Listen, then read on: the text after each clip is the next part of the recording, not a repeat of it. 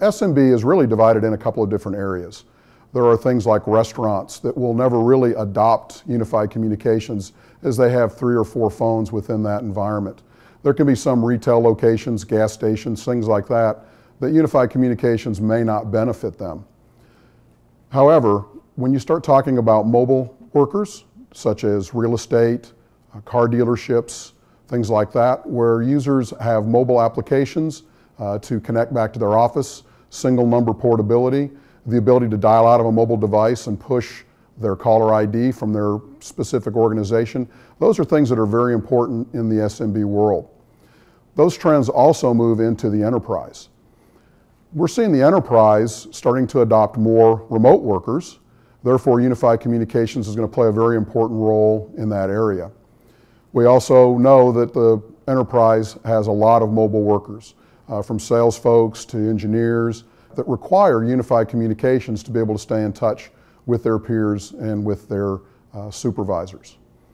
We're also seeing trends in unified communications in the hospitality area, whereas we can eliminate multiple devices from housekeeping, walkie-talkies, things like that, by having the ability to adopt unified communications for housekeeping staff and maintenance staff to keep them connected to the administrators within the hotel itself. We're also seeing that integration moving to the end user with the ability to start leveraging text messaging when rooms are ready and things of that nature that can all be incorporated into a unified communications solution.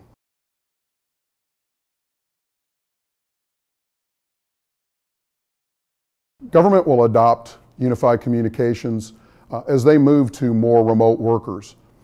With the pressure on state capitals and budgets for lease space, with increased traffic and productivity limitations to users that have to drive in through that traffic to work, we will see unified communications leveraged in the government world to be able to enable those remote workers.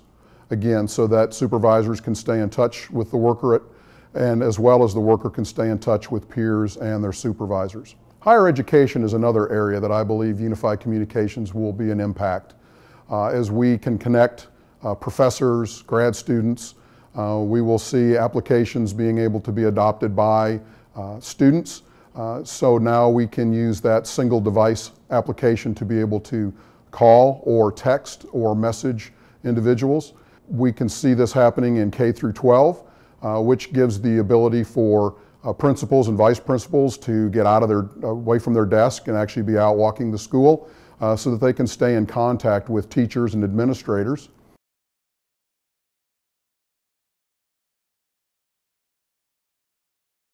The real power of unified communications is the integration to multiple applications. That's why it's called unified communications. There are several advantages with NEC's software-based unified communications application. One is all of the unified communications capabilities are built into a single server model. This saves our customers money by not having to buy multiple servers or have multiple virtual instances within their data center. Cuts down on management, cuts down on licensing, and makes it very beneficial from a total cost of ownership standpoint to our customers. In addition to that, since our software-based application runs on standard off-the-shelf servers, it is not appliance-based. Not being appliance-based with software assurance in place gives our customers the ability to update their software at any time, as well as they don't have to worry about replacing CPUs, line cards, all of those things that are related to hardware-based unified communication systems today.